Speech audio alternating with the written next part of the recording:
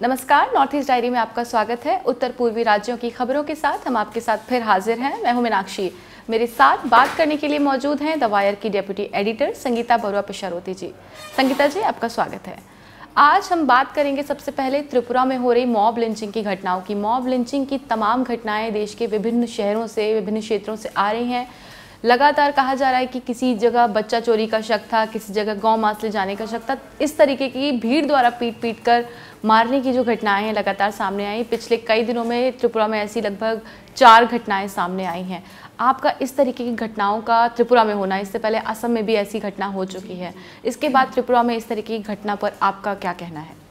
जी देखिए, ये जो बेसिकली ओरिजिन जो है, जो असम में हमने देखा, एक बुरी तरह 2 यूथ को ऐसे मॉब लिंचिंग में वो मारा गया, तो और उसका ओरिजिन जो है था कि ये एक चाइल्ड ट्रैफिकर है और चाइल्ड लिफ्टर है। यही बात आपको त्रिपुरा में भी दिखा। तो उसमें तो बट द इंटरेस्टिंग बात ये है कि नेबरिंग स्टेट में इतना एक्शन लिए जा रहे हैं। मेन एक्यूज़ को भी पकड़ा गया, वो भी, और चीफ मिनिस्टर कह रहे हैं कि फास्ट ट्रैक कोर्ट में उनका वो सारा केस चलेगा। पर फिर भी उसको इट इज़ नॉट एनफ कि उसमें इस पे लोग समझे कि ये एक फेक न्यूज़ हो सकता है, इसका कुछ और एक भयानक रूप ये ले सकता है। तो उसमें मुझे लगता है कि कोई लेसन लर्न जो होता है वो नहीं दिखा, और हालांकि नेबरिंग स्टेट है। तो ये एक बहुत दुख भरी बात है कि इसमें, क्योंकि आप देखिए अगर एक स्टेट में हो रहा है ये बात और ये एक फैल रहा है फेक न्यूज़, और आजकल आप देखिए कि सोशल मीडिया में एक चीज़ फैलने के लिए ज़्यादा समय नहीं लगता। तो अगर आप उस रीजन में है तो मुझे ये जानने के लिए मैं थोड़ा सा इंटरेस्टेड हूँ कि स्टेट गवर्नमेंट ने क्या स्टेप्स लिए, इसके नेबरिंग स्टेट होने के नाते आपने क्या स्टेप्स लिए, क्योंकि लोग तो ज़्यादातर एक ही तरह के लोग हैं। और ये जो चाइल्ड लिफ्टिंग का बात है, ये डायरेक्ट लिंक इसका, ये जो ट्रैफिकिंग के केसेस हो रहे हैं बहुत सारे नॉर्थ ईस्ट में, पूरे नॉर्थ ईस्ट में ट्रैफिकिंग के केसेस बढ़ रहे हैं। तो उसमें लोगों का जो पर्टिकुलर जो गाँव के लोग और ऐसे लोगों में ये एक टेंशन है इसमें। तो ये मैं उसके साथ जोड़ के ये बात देखना चाहूँगी कि इसमें लोगों में पुलिस और ये सब में भरोसा जो है वो कम होता जा रहा है। तो उसमें स्टेट एडमिनिस्ट्रेशन का एक बहुत बड़ा दायित्व होता है कि आप इस पे कुछ कार्रवाई करें, ना कि होने तक आप इंतज़ार करें। हालांकि जब ये बात हुआ और केसेस आए तो ये सोशल मीडिया बंद कर दिए गए, इंटरनेट अभी भी 48 आवर्स के लिए बंद है। तो ये सब चीज़ें हैं, लेकिन बात ये है जो माइंडसेट जो है, ये माइंडसेट आपको देखना पड़ेगा कहाँ से आया। तो ये मुझे लगता है कि स्टेट को थोड़ा सा प्रीएम्प्ट करना ज़रूरी था। कल जो घटना हुई वहाँ पर जो सरकार के कर्मचारी थे वो जागरूकता फैलाने ही गए थे और उन्हीं के ऊपर शक करके उन्हीं के साथ मारपीट की गई। यानी कि वो भरोसा वो सरकार जो है वो बनाने में कामयाब नहीं हो पाए। और ये देखिए एक लास्ट मिनट एफर्ट है, तो आप लास्ट मिनट एफर्ट में तो बहुत कुछ आपको, देन जो प्लानिंग होती है वो आपका नहीं हुआ। और दूसरा ये बात आप एक और बात केस में बताना चाहूँगी जो मीडिया में बहुत कम नेशनल मीडिया में आया है। वो एक महिला जो ये लिंचिंग केस से पहले, एक दिन पहले की बात है मेरे ख्याल, तो उसमें एक महिला अपने 2 बच्चों के साथ उस रेलवे स्टेशन में है, और ये लोग सोच रहे हैं कि 1-2 बच्चे लेके तो नहीं जा रहे हैं, तो उन्हीं पे हमला। तो आप सोचिए मतलब जो एक फियर साइकोसिस जो है ये कितना अंदर तक और ये डीप चला गया है। तो उसमें मुझे लगता है खाली इस केसेस पे कार्रवाई करने से ही ख़त्म नहीं होगा ये बात, तो उस पर आपको एक ड्राइव चलानी पड़ेगी। जैसे मैं यहाँ पे एक मेंशन करना चाहूँगी, असम में एक लोगों का जो एक अपने में जो सिविल सोसाइटी में एक जागरूकता फैलाने का इस बारे में, फेक न्यूज़ और उससे क्या हो सकता है, और मॉब लिंचिंग के खिलाफ बेसिकली, तो उसके खिलाफ एक जागरूकता, एक अवेयरनेस कैंपेन चलाने की भी बहुत सारे खबरें आ रही हैं। जैसे एक लोकल मैगज़ीन, न्यूज़ मैगज़ीन, जो इन्होंने एक कैंपेन चला है फेक मत करके, तो उसमें सारे जो यूथ आइकन है और सोसाइटी के जो जाने माने लोग हैं, तो उनके एक मैसेज वो सोशल मीडिया में फैलाते हैं कि इसमें विश्वास नहीं करना, कोई भी खबर ऐसे है पहले बिना जाने और इसका बिना उसकी जांच किए कि वेरीफाई करें, अब आगे नहीं बढ़ाना है, और पर्टिकुलरली नहीं भेजना है। अगर किसी का मारने का और अटैक करने का और कुछ ऐसे डराने का कुछ चीज़ें आए तो उसमें और पर्टिकुलरली आप कॉन्शियस हो। और ऊपर से आप जो गुवाहाटी यूनिवर्सिटी के पोस्ट ग्रेजुएट स्टूडेंट्स यूनियन है उन्होंने भी, बच्चों ने, मतलब ये स्टूडेंट्स ने अपने में ही एक कैंपेन शुरू किया और ऐसे और सारे कैंपेन शुरू हो रहे हैं असम में। तो मुझे लगता है कि त्रिपुरा में भी अब लोगों का एक रोल आना पड़ेगा इसमें, एक जागरूकता फैलाने। जी, पर मुख्यमंत्री ने आकर जो बुधवार की अफवाहें थी कि बच्चे को मारकर उसकी किडनी निकालना या उसके शरीर के अंग निकालने का कोई गिरोह सक्रिय हो गया है अगरतला में और आसपास के इलाकों में, इसका खंडन किया गया। मुख्यमंत्री भी आए, उन्होंने सामने आकर ट्वीट किया, पर लगातार पीछे से ये भी कहा जा रहा था कि इसमें माकपा की साजिश हो सकती है। ऐसे संगीन मामलों में इनको राजनीतिक रंग देना, आप इसे कहाँ तक सही मानती हैं? देखिए, ये बिना जांच के तो हम बता नहीं सकते ना, मैं कह सकती हूँ कि इसमें नहीं था कोई रोल या था। तो ये जो अभी एक कार्रवाई जो प्रोसेस शुरू हो रही है और कौन थे क्या थे इसके पीछे, तो उसमें ये बातें सामने आएगी अगर है तो है।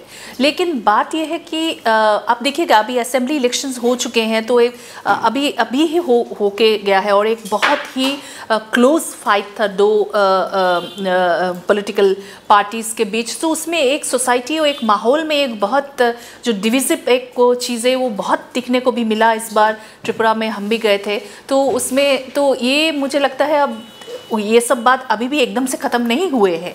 लेकिन बात ये है कि कोई भी हो, लेकिन ये एक अवेयरनेस के हिसाब से अब सरकार को देखनी पड़ेगी, एक कैंपेन के हिसाब से देखनी पड़ेगी, और साथ साथ ये जो ट्रैफिकिंग के केसेस इतने हुए हैं उस पर कार्रवाई करनी पड़ेगी। और उसमें एक जो पुलिस में और जो एक एडमिनिस्ट्रेशन पे जो लोगों का एक भरोसा है, स्पेशली इंटीरियर एरियाज़ में, वो कुछ वापस लाने की कोशिश ज़रूर करनी पड़ेगी।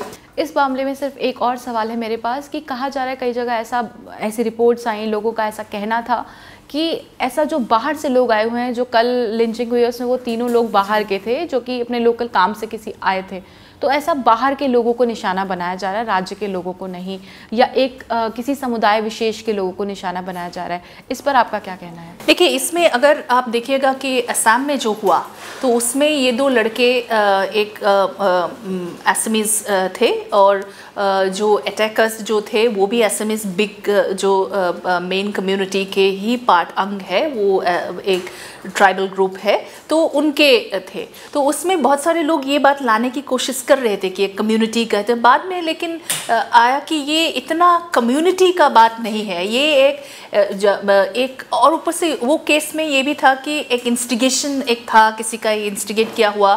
मुझे लगता है एक त्रिपुरा में भी ऐसे ही चीज़ें बहुत कुछ आएंगे। और हाँ, बाहर वाले का वो जो है, ये एक ऑलरेडी नॉर्थ ईस्ट में पूरे एरिया में आपको दिखेगा, जो बाहर से जो आते हैं, जो लोकल भाषा नहीं बोलते हैं, तो उनको थोड़ा सा एक सस्पिशन से तो थोड़ा बहुत तो देखा जाता ही है।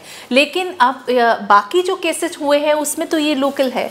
तो ये मुझे लगता है कि ये एक सिस्टम में भरोसा नहीं होने का भी एक इसका एक इशारा कर, यानी सरकार को अगर इस स्थिति से निपटना है तो उन्हें सबसे पहले लोगों के अंदर अपना भरोसा जो है वो वापस लाना होगा, लॉ एंड ऑर्डर की जो स्थिति है उसको सुधारना होगा।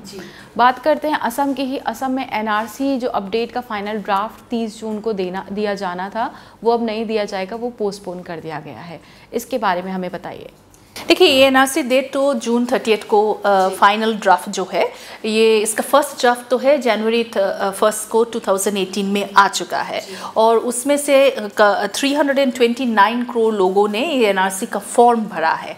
तो उसमें से फर्स्ट ड्राफ्ट में 1.9 करोड़ लोगों का नाम ऑलरेडी रजिस्टर में घुस गए हैं एज इंडियन सिटीजन, और बाकी जो है उसी का ही आना था ये जून 30 को। लेकिन अभी ये क्योंकि असम में देखिए फ्लड चल रहा है, तो पर्टिकुलरली बराक साइड में, जैसे ये जो एनआरसी का स्टेट कोऑर्डिनेटर है प्रतीक हजेला, उन्होंने रिपोर्टर्स को कहा, ये बराक वैली का ही एग्जाम्पल दिया, ये 3 डिस्ट्रिक्ट्स जो हैं उसमें तो ये फ्लड अफेक्टेड है, और लोग जो घरों में नहीं है, कई सारे लोग जो रिलीफ कैंप में आ गए हैं, तो ये सब चीज़ें भी है। तो उसमें इन्होंने फिर इसको मन में रखते हुए सुप्रीम कोर्ट, क्योंकि ये बात को सुप्रीम कोर्ट की निगरानी में चल रहा है, तो उन्होंने एनआरसी कोऑर्डिनेटर ने एक एप्लीकेशन भरा सुप्रीम कोर्ट में ये बात दिखाते हुए, तो उसका हियरिंग जो है जुलाई 2 को है। तो इसीलिए नेचुरल बात है कि ये अभी स्थगित है, लेकिन ये नहीं है कि बहुत दिन के लिए पीछे चला गया। लोग बहुत सारे ये बात कह रहे हैं कि इंडेफिनाइट हो गया है, तो ऐसा मुझे नहीं लगता है, क्योंकि एक प्रोसेस है और उसका थोड़े दिन का, जैसे आप अगर सुने लोकल रिपोर्टर्स से जो जेला जी बातचीत में, वो कहते हैं कि 10-12 दिन का फ़र्क पड़ा है काम का। तो इसका मतलब कम से कम अगर आप बोले कि बहुत ज़्यादा से ज़्यादा 1 महीने का फ़र्क पड़ेगा, मुझे लगता है। तो ये तो क्योंकि फाइनल स्टेज में है सब। जी हाँ, जेला जी ने जब बात की थी पत्रकारों से, तो उन्होंने बताया था कि एनआरसी सेवा केंद्र जो है वो जितने भी हैं वो फ्लड से बहुत ज़्यादा अफेक्ट हुए हैं। जी, बाढ़ का क्या हाल है इस वक्त असम में? बाढ़ 3-4 दिन पहले बाढ़ का स्थिति थोड़ा बेहतर हुआ था, लेकिन अभी बारिश फिर है, तो उसमें फिर नए कुछ डिस्ट्रिक्ट्स का भी नया एरियाज़ भी पानी के अंदर आया है। तो ये जो एक असम का एक फर्स्ट फेज़ है, ये फ्लड्स एनुअल चीज़ें हैं, हम हर बार इस प्रोग्राम में इसको डिस्कस करते हैं। तो इसमें एक ट्रेजिक सिचुएशन है, लोगों को अपने घर छोड़ के जाना पड़ता है, और ये अभी फ़िलहाल तो शुरुआत है ये। क्योंकि आप पिछली बार जब आपको याद होगा जब हमने डिस्कस किया, तो ये बहुत दिन से 2nd बाउट और 3rd बाउट भी आए और उसमें बहुत ही भयानक रूप से लोग इफ़ेक्ट हुए। तो ये बस शुरुआत है उसका, और थोड़ा बेहतर हुआ, और बारिश पे डिपेंडेंट है ये, और अगर बारिश ज़्यादा हो तो फिर वो फ्लड्स ज़्यादा होता है।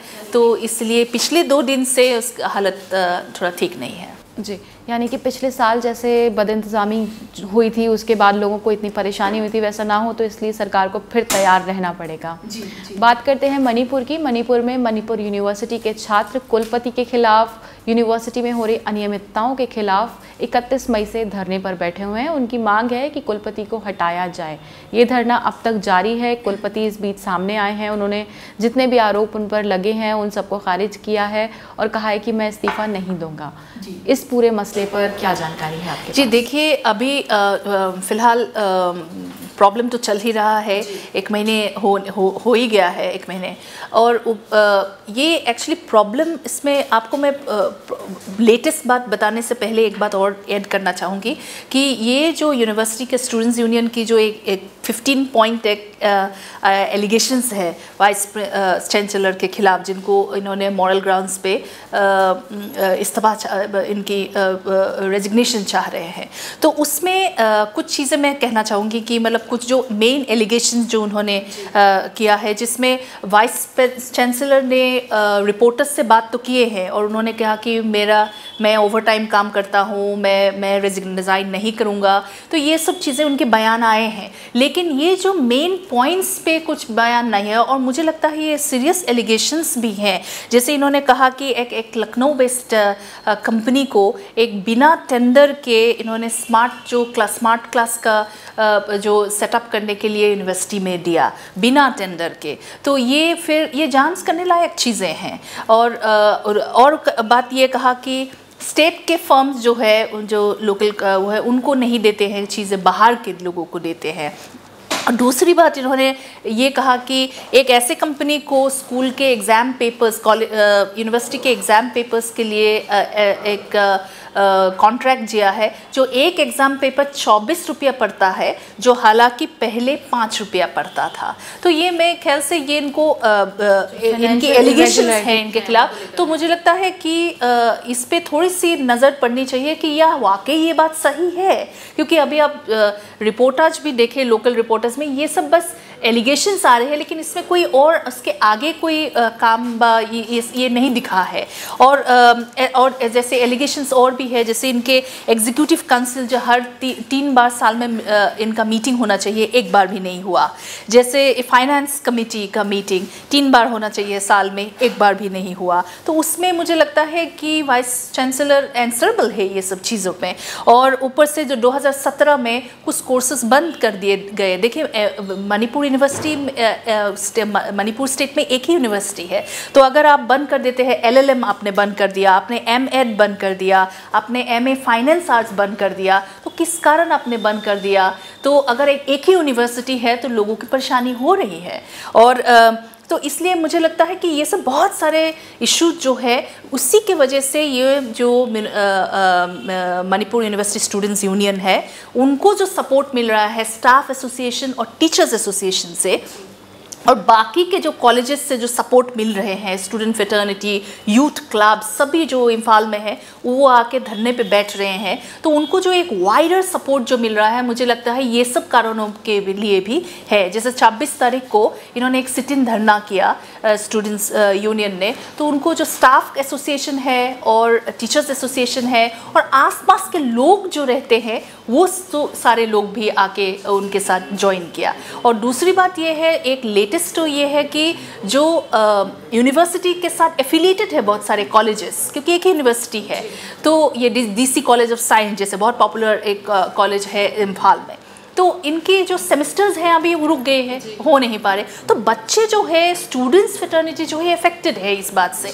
लेकिन ये अभी जो यूनियन एचआरडी मिनिस्ट्री है इन्होंने इस बात को मुझे लगता है कि सीरियसली लिया है, क्योंकि अभी जो जॉइंट सेक्रेटरी है एचआरडी मिनिस्ट्री के जीसी होसूर, तो उन्होंने इम्फाल विज़िट किया, चीफ मिनिस्टर से भी बात किए और लोगों से भी बात किए, और ये जो स्टूडेंट्स यूनियन है उन लोगों से भी मीटिंग किए। तो अब ये दिल्ली वापस आए हैं, तो लिखते हैं कि क्या डिसीजंस जल्दी से वो लेते हैं इस इम्पास को ख़त्म करने के लिए। जी, और इस बीच जिन पदों पर जो अन्य नियुक्तियां हुई थी उनके भी इस्तीफे मांगे गए थे छात्रों के द्वारा, पर इसके अलावा 6 डीन्स जो हैं यूनिवर्सिटी के उन्होंने इस्तीफा दिया है। उन्होंने भी इस्तीफा दिया है जी, और वो भी सपोर्ट में आ गए हैं स्टूडेंट्स के, यानी कि अभी देखना होगा कि कितने दिन ये हड़ताल और चलती है। अगली खबर है मिजोरम से। मिजोरम में नागरिकता संशोधन विधेयक को मंजूरी नहीं दी गई है। विधानसभा में एक प्रस्ताव पारित किया गया जिसमें कहा गया कि सरकार इसका विरोध करेगी। इसके बाद इससे पहले नागालैंड में, मेघालय में और असम में भी खासा विरोध हो चुका है इस बिल का। इस पर आप क्या कहेंगे? तो ये एक और स्ट्रेंथन करता है जो अपोज कर रहे हैं सिटीजनशिप बिल को। तो ये अगर मिजोरम असेंबली भी पास करता है तो उसमें एक और इनकी जो एंटी बिल का जो एजिटेशन है आप नॉर्थ ईस्ट में पर्टिकुलरली असम में दिखा है, तो उसको एक बल देता है ये जो मिज़ोरम असेंबली का जो रेजोल्यूशन लिया। तो इसमें असम असेंबली में भी बहुत प्रेशर और बढ़ गया है कि अब आप क्या करेंगे। तो हालांकि जो बीजेपी स्टेट के जो यूनिट के लोग हैं उन्होंने रिपोर्टर्स को ये बात कहा कि एनआरसी अपडेट होने के बाद ही वो अपना स्थिति उनकी स्थिति साफ करेंगे। तो मुझे लगता है कि ये एक बिल्डअप है और ये इसको एक सहमति सब पूरे रीजन में मुझे लगता है मिलेगा। मिजोरम में इस साल चुनाव भी होने हैं, क्या चुनाव पर इस बिल का कोई असर पड़ेगा, पक्ष पर या विपक्ष पर?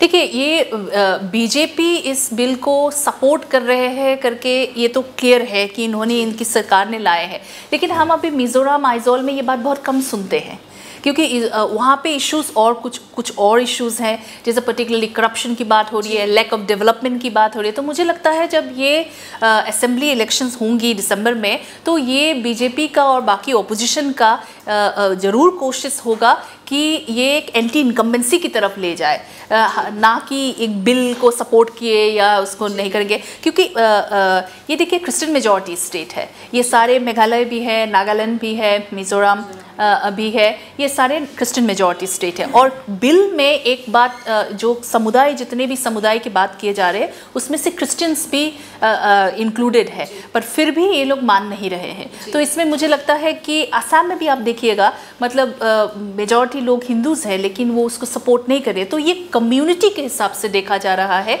ना कि रिलीजन के हिसाब से। नॉर्थ ईस्ट डायरी में इस हफ्ते इतना ही। हमारे साथ जुड़े रहने के लिए धन्यवाद संगीता जी, धन्यवाद। द वायर के और वीडियोस देखने के लिए सब्सक्राइब करें और बेल आइकन पर क्लिक करें। स्वतंत्र पत्रकारिता की आर्थिक मदद करने के लिए डिस्क्रिप्शन में दिए गए लिंक पर जाएं और अपनी राशि चुनें।